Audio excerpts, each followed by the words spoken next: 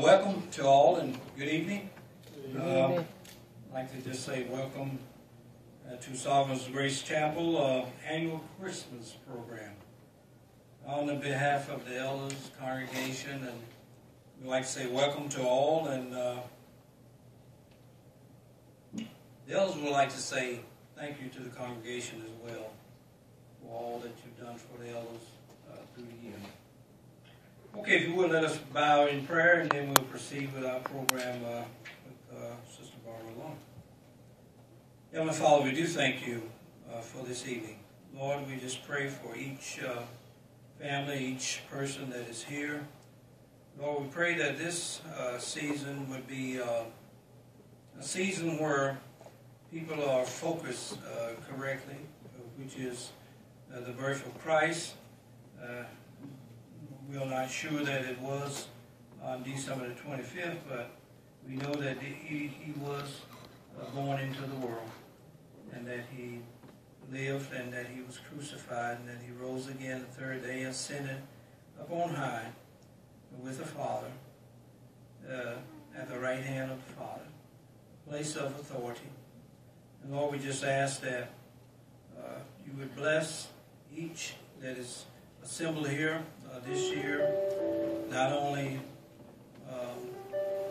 for today, Lord, but for the rest of the time to come here on earth, and then as well in eternity. We just ask, Lord, that your blessing will be upon the participants. And we just pray, Father, that it will be a glorious time for each of us doing not only this time, but from now on. We just give you all the praise and ask that you would bless in the name of our Lord and Savior Jesus Christ. Amen. Amen.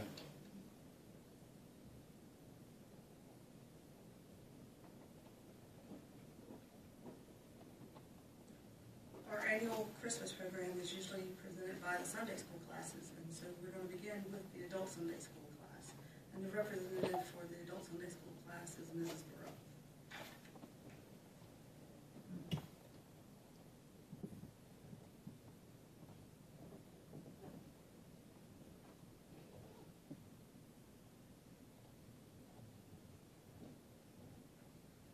We really do thank God for this time of the year, knowing that we have a Savior, knowing that He came the way no man expect a king to come, in a manger, Yes. with animals. Who can understand that? But we thank God for the fact that He came. Well, we got good news. God has left His people with a lot of good news. In the book of Revelation, chapter 21, He tells us about a new heaven, a new earth. And just think, this earth is going to pass away and it's going to be a new one. We thank God for that. And not only that, Apostle John told us that he saw the holy city, New Jerusalem, coming down from God out of heaven, prepared as a bride, adorned for her husband. Got a lot to be thankful for. A new heaven, new earth, and there's going to be a new Jerusalem. Isaiah had a message for the ones that needed to hear, that knew about Jerusalem.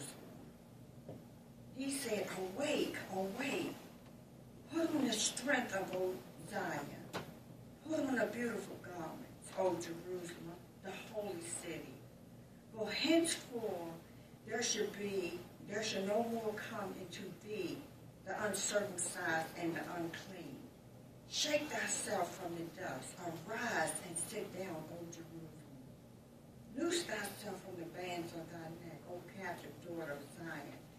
For thus saith the Lord, ye have sold yourself for nothing, and you shall be redeemed without money. For thus saith the Lord, my people went down aforetime into Egypt to sojourn there, and the Syrians oppressed them without cause. Now therefore, what have I here, saith the Lord, that my people is taken away for nothing. They that rule over them, make them to howl, said the Lord. And my name continually, every day, is blasphemed. Therefore my people should know my name. Therefore they should know in that day that I am he that doeth speak. Behold, it is I. How beautiful upon the mountains are the feet of him that bringeth good tidings, that publish peace, that bringeth good tidings of good, that publish salvation. That saith unto Zion, thy God reigneth. Thy watchmen shall lift up the voice, with the voice together shall they sing. For they shall see eye to eye when the Lord shall bring again Zion. Break forth into joy, sing together, ye places of Jerusalem. For the Lord hath comforted his people. He has redeemed Jerusalem. The Lord hath made bare his holy arm in the eyes of all the nations, and all the ends of the earth shall see the salvation of our God. Depart ye, go ye out from hence, touch no unclean thing. Go ye out of the midst of her, be ye clean, that bear the vessels of the Lord. For he should not go out with haste, nor go out by flight. But the Lord will go before you, and the God of Israel will be your reward. Jerusalem,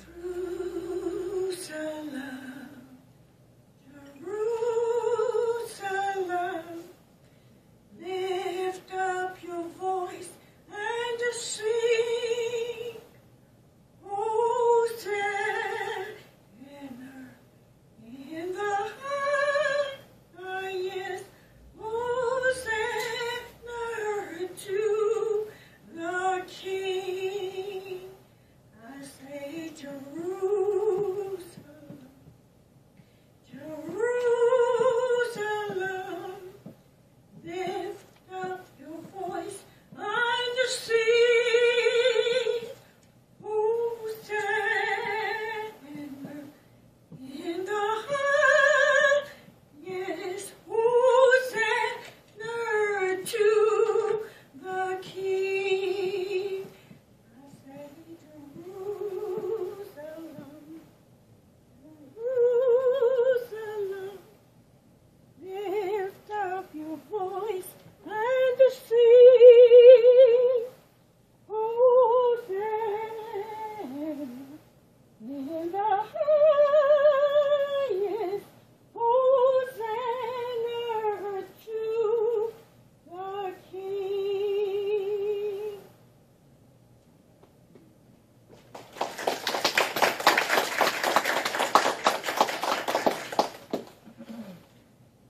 Next, we'll have some selections from those that attend the adult Sunday school class.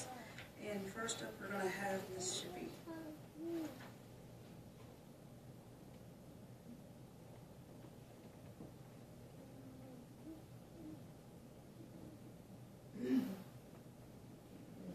Well, I'm going to give it my best shot.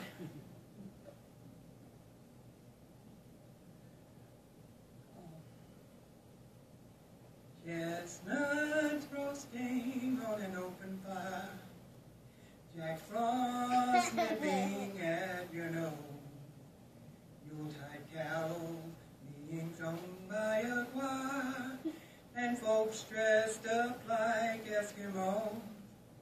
Everybody knows a turkey and some mistletoe help to make the season bright. Tiny tots with their eyes all aglow will find it hard to sleep tonight. They know that Santa's on his way. He's loaded lots of toys and goodies on his sleigh. And every mother's child is gonna spy to see if reindeer really know how to fly. And so I'm offering this simple phrase, kids from 1 to 92. Although it's been said many times, many ways, Merry Christmas to you. Merry Christmas.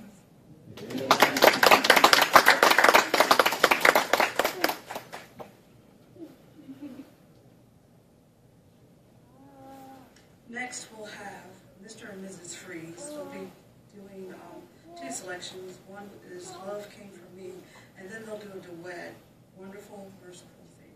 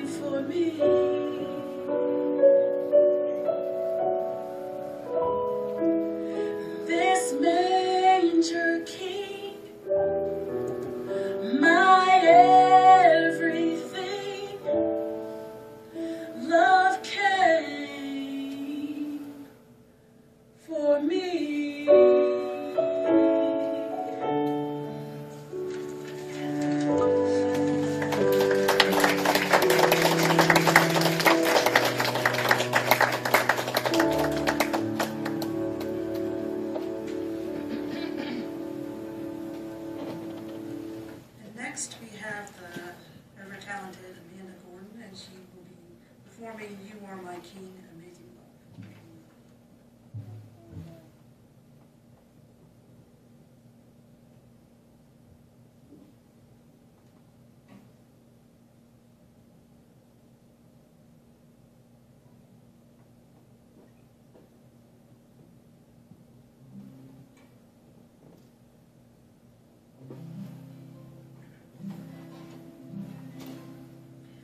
I'm forgiven because you were forsaken. I'm accepted, you were condemned. I'm alive and well, your spirit is within me, because you died and rose again. Amazing love, how can it be that you, my King, would die for me? Amazing love, I know it's true. It's my joy to honor you in all I do. I honor you. You are my King. You are my King. Amazing love, how can it be that you, my King, would die for me? Amazing love, I know it's true.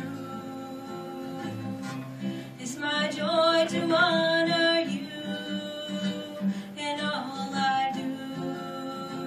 I honor you. You are my King. Amazing love.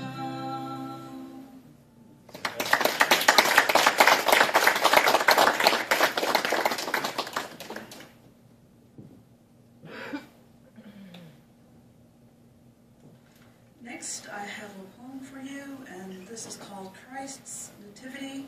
It is written by Henry Vaughan, and he lived in 1621 through 1695. So you'll understand the language from that time period.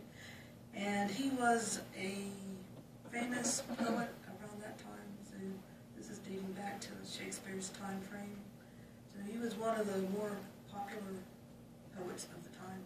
He was also a physician and a believer in Christ. So this was a poem I had found called Christ's Nativity by Henry Vaughan.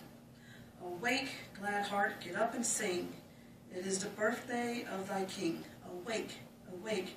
The sun doth shake light from his locks, and all the way breathing perfumes doth spice the day. Awake, awake. Hark, how the wood rings. Winds whisper, the busy springs a consort make. Awake, awake. Man is their high priest, and should rise to offer up the sacrifice. I would I were some bird or star, fluttering in woods or lifted far, above this inn and road of sin. Then either star or bird should be shining or singing still to thee. I would I had in my best part fit rooms for thee. Oh, that my heart were so clean as thy manger was. But I am all filth and obscene, yet if thou wilt, thou canst make me clean. Sweet Jesu, well then, let no more this leper haunt and soil thy door. Curse him, ease him, oh release him, and let once more, by virgin birth, the Lord of life be born in earth.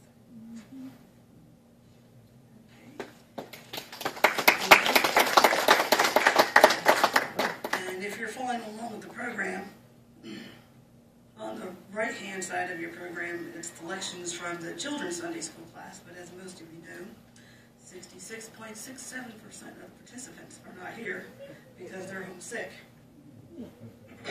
So we're just going to skip right down to the part where it says the reading of Luke chapter 2, and Alexis will do all of it because it was in parts, but she'll have to do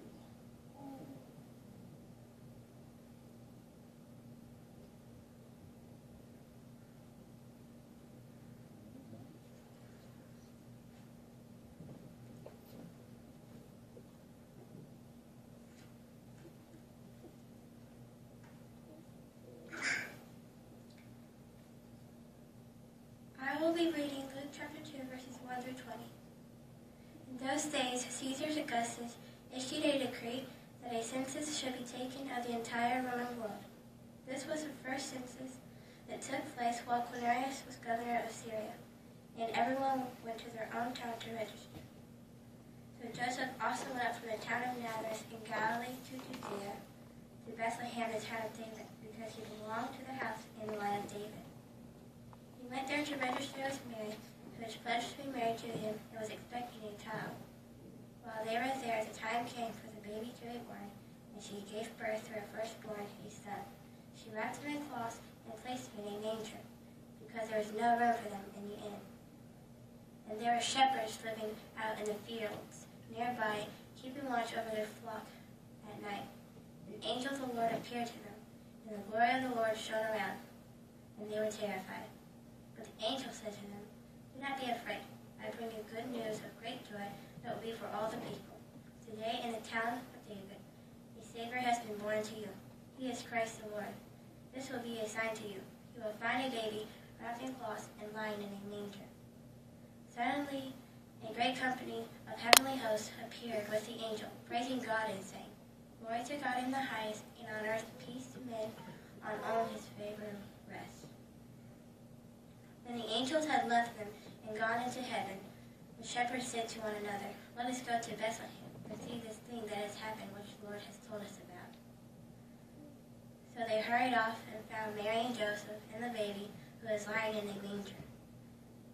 When they had seen him, they spread the word concerning what had been told about this child. And all who heard were amazed at what the shepherds said to them. But Mary treasured up all these things and pondered them in her heart. The shepherds returned, glorifying and praising God for all these things they had heard and seen, which was just as they had been told.